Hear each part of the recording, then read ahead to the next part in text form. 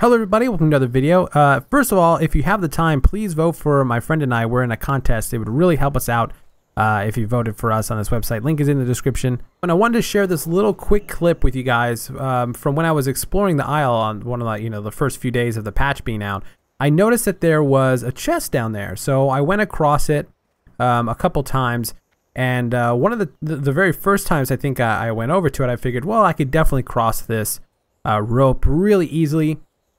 And there's a chest down there. I don't know if you could see it in the bottom right. There's 2 hunters there as well.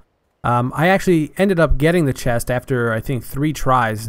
Not because I fell off it like an idiot, but because the first time, as you'll see, the hunters decided that they wanted to try to mess with me and blow me off the ledge, which I was completely fine with. I had no problem. I noticed that they had me targeted, so I was like, okay, they're going to try something funny with me. And they ended up blowing me off the ledge, which I thought was hilarious. I was having fun. Like, I didn't even care. I love this kind of stuff. This is what I live for in the game.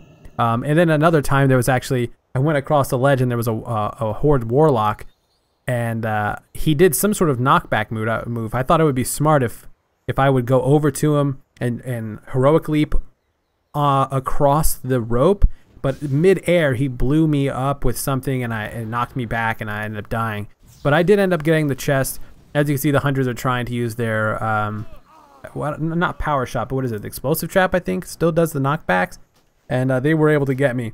It was hilarious. I was laughing, and obviously having a great time. I love this stuff. So anyway, wanted to share that with you guys. Just a quick little clip, and talk to you guys later. Peace.